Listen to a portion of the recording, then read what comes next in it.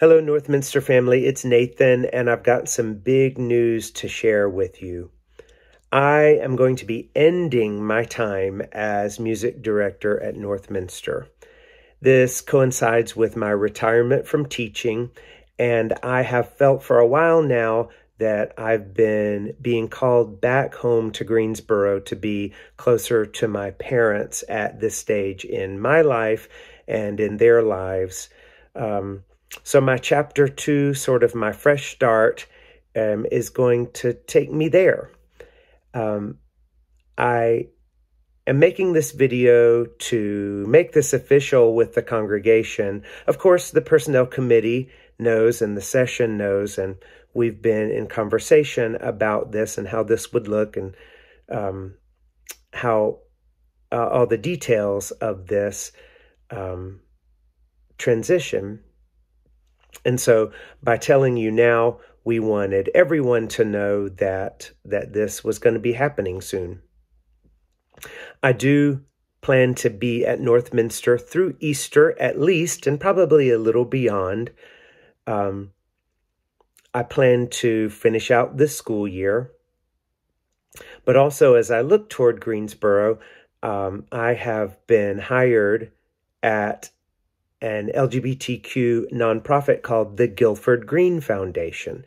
And so I'm going to be working with them, and I'm actually going to start a little bit part-time remotely this month, February of 2022.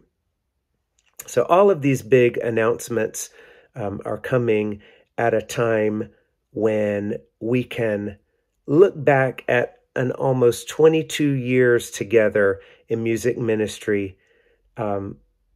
We can remember fondly the special events, the guest artists, the times at Montreat, the VBS music camps and children's Christmas musicals, youth musicals, all the instruments and fun parties and talent shows. It's just been an amazing time, and I feel so blessed to have been called to be with you and share with you music, worship, arts, and finding all the ways that we can glorify God through music and the arts. It's been my sincere privilege to be partners in ministry with you in this way, whether you sang in a choir, played instruments, served punch and cookies at VBS, or sat in that pew and beautifully sang hymns to the glory of God. I'm so thankful for you. You've embraced my family. You've loved my family through some joyful and some challenging times. And for that, I'm so grateful. And I just wish to honor our time together in these last few months. I hope we can see each other more and more in person, and that we can share these memories and joys in person.